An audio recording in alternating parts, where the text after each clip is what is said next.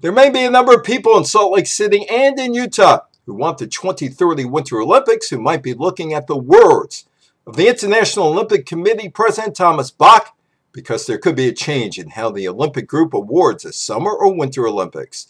The IOC President Bach has suggested that the group just might scrap the bidding process and just give an area of the event if the group deems one Olympic bidding candidate as outstanding. Salt Lake City hosted the 2002 Winter Olympics, and what the word outstanding probably means is that the local area has the money the IOC wants for the Olympics.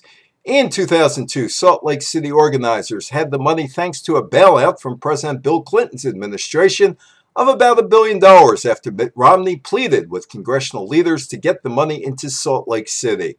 The original Salt Lake City bid backers had bribed International Olympic Committee delegates to vote for the Utah Olympics. An Olympic bidder needs an incredible amount of government support in the form of billions of dollars of public money to secure the event. The Olympic bidder also needs marketing support. In Salt Lake City's case, the United States TV and platform network Comcast is pouring billions of dollars into the Olympics in exchange for programming. No government wanted to subsidize a 2026 Winter Olympics bid, although it appears Italy and Sweden might relax their initial stances and help local bidders. Bach declared that the press is the enemy of the IOC and is the cause of cities pulling out of Olympic bidding.